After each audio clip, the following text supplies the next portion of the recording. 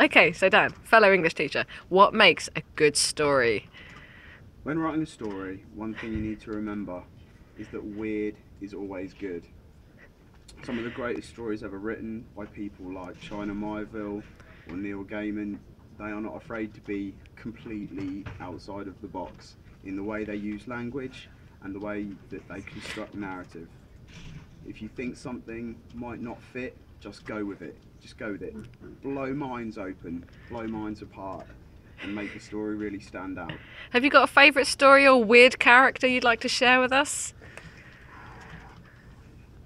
There's so many of them, but any character who acts in a way which you can't predict, I think,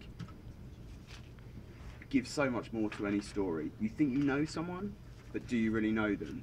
It's that kind of attitude I like in a Come on, can you character. give us an example of someone? Come off the top of my head, there's so many. I like the way. You're gonna have to stop the video because I have to think about this. Come on. There's so many. No, I have to think. Okay, we have rumbled the Peacher.